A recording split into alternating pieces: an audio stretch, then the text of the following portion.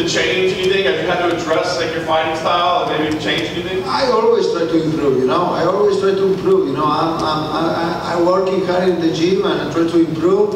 I have a lot of good partners, a lot of good coach in the American top team. I'm still there, you know. For sure I'm pissed off. Both fights I think they won, they're close. A lot of people think they won. But let's go see what happens this Saturday. I'm ready to do my best.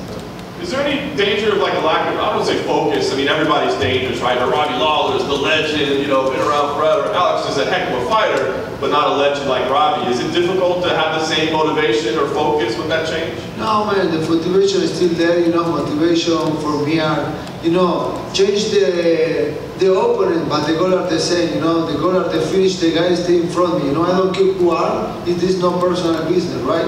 I need to smash whatever is in front of me, take my money back to home, continue working, and continue doing what I do, you know. And it's the same shit, you know. That's a good kid, man. He won 8 on the last 10 fights and have 4 victories in a row. And I think this is good for him. I think that's good for me, you know. For when I beat this guy, I can prove to the world that one of the best welterweights. Last thing for me, I mean, Alex, has been some pretty entertaining fights. Are you seeing this as it's going to be a pretty entertaining scrap back and forth, or do you feel like you can dominate? How does this go? No. I think there's going to be a fun fight, you know, and that's going to be fun for the fans, you know. I think they always might find, you know, they're trying to do, you know. This is my style, you know, realistic. My style is exciting, you know, and I know this Saturday going to be an exciting match. Santiago, you had recently sent a message to Canelo telling him to leave Lionel Messi alone. Canelo also, he ended up apologizing. I think he was right. So what did you make of Canelo's apology? No, that's good, man. If he feeling that's apology, I think that's good. You know, everybody can do mistakes. If he make a mistake, it's good he recognize, right? But for sure, man, if touch with Messi, touch with all Argentina, you know, we love this kid, you know. Especially when you saw the guy is not respectful, when you looking for Messi and you evaluate his career, 10 years more, and I think he's the most respectful guy that I know, you know, and that's I pissed off with that. A lot of people start a war, Mexican, Argentina, but they say no, stop with that shit. I love Mexican, you know. I have a lot of friends from Mexico, you know, Brandon, a lot of people, fighters, a lot of people outside the fight, you know. I work in the TV with a lot of Mexican guys. I work for Mexico, you know. I love Mexico. Nothing personal with Mexico. Just only thing they can do a stupid thing, and he recognized. And I think that's great. He recognized, and that's it. That's finished, you know. So do you think he overreacted? He was just upset that Mexico lost in the moment? Maybe, I don't know, man. Soccer makes you pissed off. I understand that. I love soccer. I love soccer. I'm pissed off too, you know. And also, I'm excited for my fight, but I'm so excited for Argentina Friday too, you know. I'm gonna do my way early to go to watch the soccer game. I was gonna ask, how is Argentina right now? Oh, that's the good. World Cup and you fighting? Man, that's amazing, man. I'm excited. I'm excited for everything we live in Argentina, you know. People are super excited with the World Cup, but then also they give me a lot of good energy for the fight, and man, that's good things. Santi, first time you speak in English. Doing that.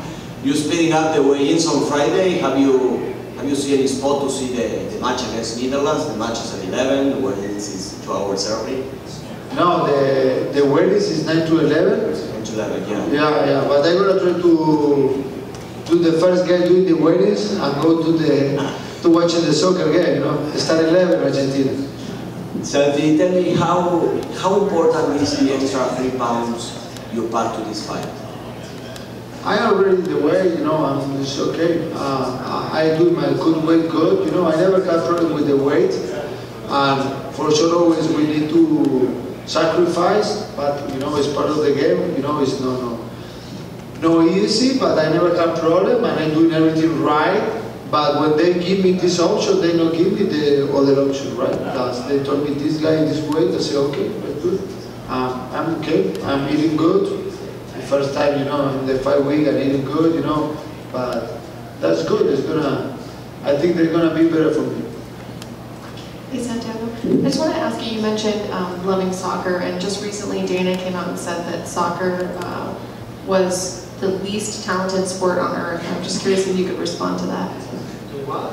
Dana said that soccer players are the least talented sport on earth. Less talented? No, I don't think so. I don't think they are the less talented. There's no easy. You imagine this sport, all kids around the world try to be soccer players. Well, in a lot of countries they try, and they start competing very young, guys. You know, they start with have 6, 7, 8 years. If you start with have 15, 18 years old, you're probably not gonna stay in a really, really high level. I think it's competitive. Maybe it's other different kind of competitive. If you looking for us, you know, how working we are for prepare for the fight. Maybe it's different, but I think that it's not easy. Thank you. Santiago, here in the back. All the way to the back. Okay, brother.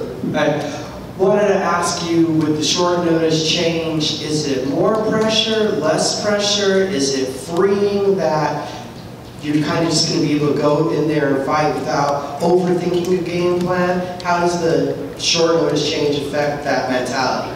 Are essential. Say, change the game plan for sure. One guy is southpaw, other guy is orthodox. Change some things, but at the end of the day, it's the same shape. You know, go inside to the cage and prove to myself what I can do, and that's it, man. Thank you.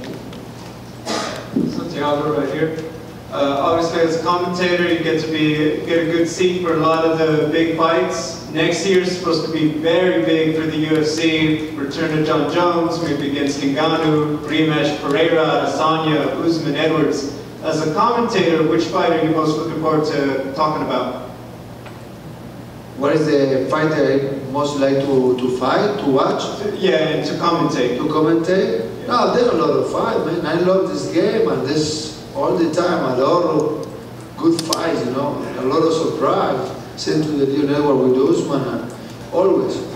I think, you know, I really enjoy broadcasting the fights, and thank God that the last time I'm working a lot, almost every show I'm calling the fights, and I like when I start to study more fights.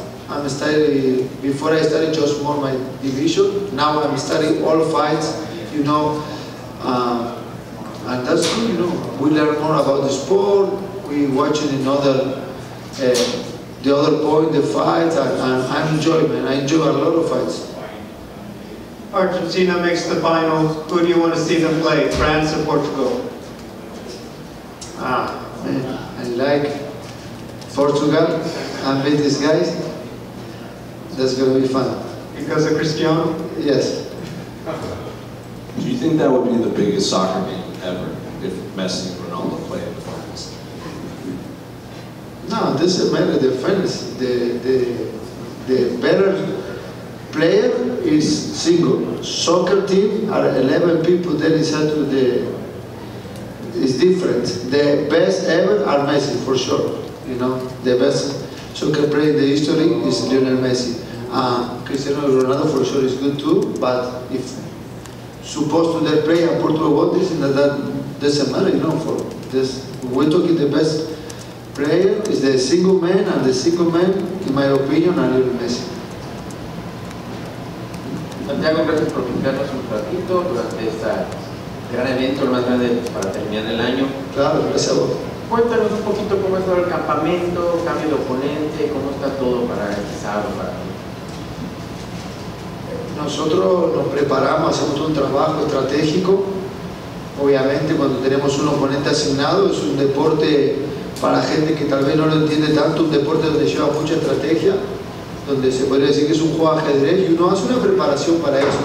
Cuando te cambian un oponente, cambian algunas cosas en cuestión de estrategia, pero cuando hay que poner en la balanza, por lo menos yo lo tengo que mirar. Para mí es mucho más importante estar peleando y estar midiéndome contra otro atleta que también está en la misma situación, porque él tampoco sabía que iba a pelear conmigo, entonces el estudio creo que no estuvo de ninguna de las dos partes. Para mí es mucho más importante estar en acción con lo que hay, que son cosas que en el negocio de la pelea pasan, y enfrentar este desafío y mostrar que soy capaz de pasar por encima de estos desafíos también, ¿no? De estos cambios y lo que se dio en esta pelea. De acuerdo, y un desafío que no tienes es lo de dar peso. ¿Qué ventaja es estar en una categoría un poquito más grande? O sea, casi medio, pero no tienes que, o sea, la disciplina, matarte para dar el peso, ¿te sientes más contento? Sí, está bueno. La verdad que yo ya me venía cagando de hambre un poquito, venía bajando bien el peso y ahora me lo cambiaron, pero está bien. Ahora sí puedo comer un poco más en la semana de la pelea y estamos bien. Estamos bien con el peso, eso no es una presión. Porque siempre te ves de buena actitud, o sea, sonríes, es todo padre, pero te ves todavía más animado. Sí. Y no que es porque no tienes que tener esa rutina. Sí, obviamente que a pesar de que yo siempre soy, como dijiste, animado, siempre el corte de peso te va sacando energía, eso es inevitable, ¿no? Es fisiológico, por más buena voluntad que le pongas, cuando le sacas el combustible al cuerpo, el cuerpo lo siente, pero obviamente ahora tengo más combustible, tengo más energía, está buenísimo.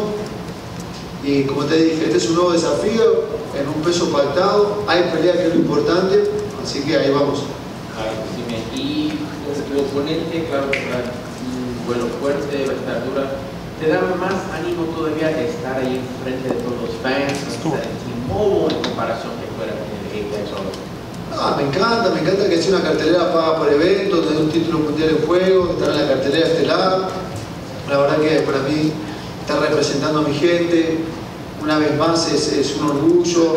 Trabajé mucho y como te digo, a pesar de los cambios que hubo, se toma el desafío como vino y vamos a ir arriba a dar lo mejor el sábado y a representar a toda la gente que viene creciendo en mí. De acuerdo. Y finalmente para mí, hablaste un poquito sobre el tema en inglés. Por favor, tu opinión con todo esto de Argentina y de Canelo y de Messi y la cosa. Mirá, creo que Canelo se equivocó en criticar a Messi por una acción separada. De hecho, cuando vos ves el video no hay nada. Si vos me decís que la agarró y la prendió fuego, está bien, no voy a decir nada, no importa que sea Lionel Messi. O sea, si tuvo una actitud irrespetuosa me va a callar la boca. Pero lo primero que yo hice cuando vi el Twitter, porque yo lo sigo a Canelo, ir a ver el video. Cuando vi el video no vi nada, al contrario, él corre la camiseta para no pisarla con el botín, entonces eso como que me enojó. No sé si lo hizo para poder generar medios, si lo hizo para, no sé, para simpatizar más con los mexicanos, o si lo hizo también porque estaba dolido por el partido, tal vez una reacción. No sé cuál fue el motivo, pero sí en el momento reaccioné porque lo que digo, cuando vos criticás a una persona en un medio público, más cuando es alguien que tiene tanto poder, vos tenés que evaluar. O sea, no por una acción separada le vas a criticar a una persona que tiene una carrera intachable. Messi es una persona muy respetuosa. Entonces, creo que en ese punto él se equivocó. Y por eso salía a decirlo. Tal vez si hubiera sido un jugador más controversial, un jugador que yo sé que puede haber hecho algo, tal vez no, pero de la manera que lo hizo con Messi, creo que ahí se equivocó y nada, lo marqué mal. Yo creo que mi reacción fue la misma de todos los argentinos, de salir a defenderlo a Leo. Yo aparte lo conozco y sé cómo es. Y nada, bueno, después se disculpó, aceptaba las disculpas y se terminó la historia. Bueno, que vive el fútbol, vive la base y la mano este sábado. Gracias. Y el viernes.